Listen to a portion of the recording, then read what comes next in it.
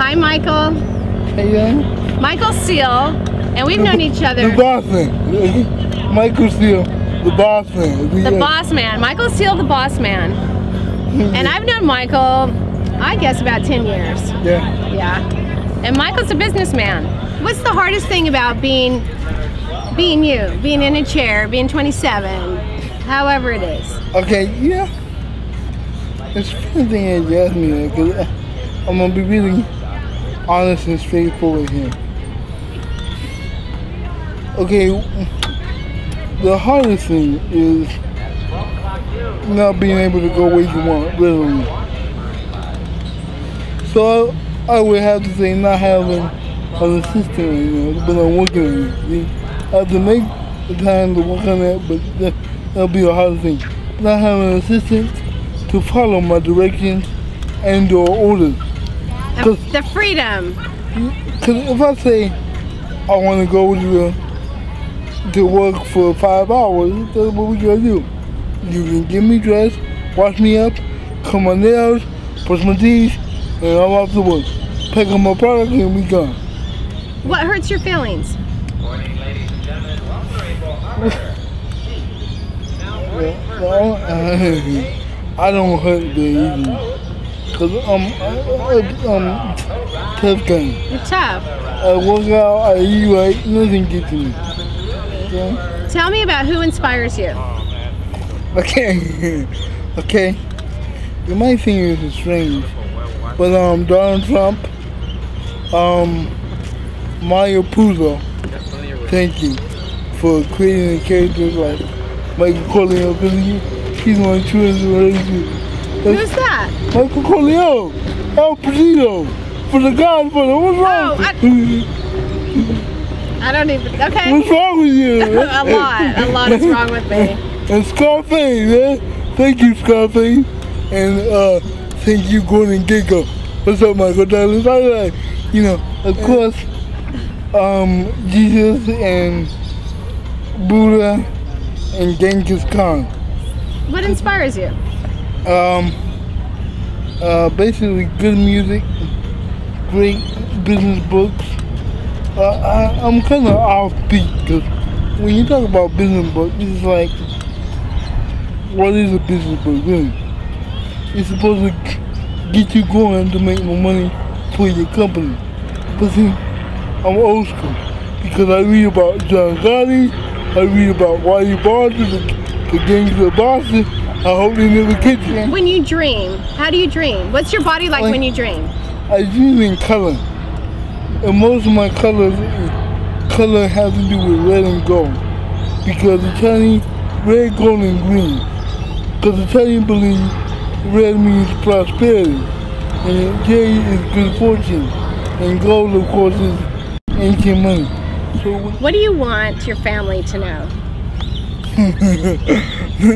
Not too much.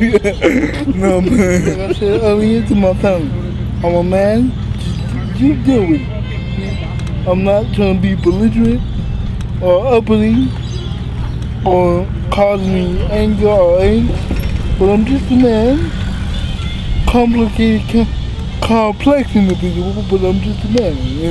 You are a complex individual, and that's a good thing. So what scares you? Not too much.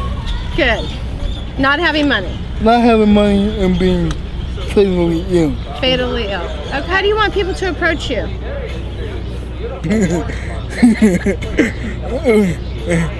Really? It depends. It depends on what. First of all, whether you're a guy. If you're a guy, just say, "What's up, boss? What's up, homeboy?" But if you're a girl, if you're a woman, it's great that. If you're a woman, just say, "Hello, nice to meet you. I'm so-and-so, and here's my number. Call me sometime." Call me sometime. What's the stupidest question that you've ever heard that comes to your mind, if there is one?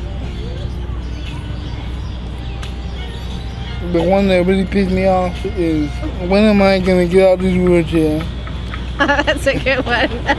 Now, if you had one last thing that you would like the general public to know, what do you want people to know, Michael, about you and about how you live? I'm fearless.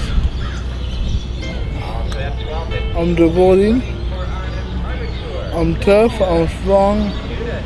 I am supremely loyal. And I trust hardly no one. Do you trust me? Yeah. And don't pity me. You know, anybody. Anybody. You go out to other men, other women. When you see me, pay me my money or be my friend. But don't pity me at all. Because, can you believe it? I still get there when I go to the movie. Or when I go out to dinner, like, sometimes they say, like people who don't know me, they tell my mom, oh, poor thing. And I'm like, me and my mom, we just laugh. They don't know you, do I'm they? like, you know, That's the best thing that I've heard anyone say in a long time. but, you know, respect me. 'Cause look, Respect you and don't pity you. That's pretty basic. respect me, don't pity me, and pay me. Do you have, just because I'm a mom, do you have a shout out for your mom? Okay? Hey, Mom, I love you. You're my biggest fan. You're the best soldier I have. And I just want to thank you from the bottom of my heart for believing in all my dreams and telling me, son, you're the greatest. Because then, from the time I was little, I believed that I could conquer the world. And fellas, don't be a wimp. Don't be lazy. Go out there and conquer your own part of the empire. Carve out your own little big piece of the world. Mothers. And I love my mom. I love your mom too, and I want to give a shout out to all moms. What can you say when you love your child and you take care of them? They can do anything, and I think that you've just proven that. Now,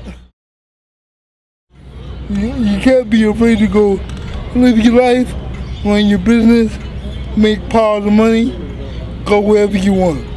Because the chief characteristic of a boss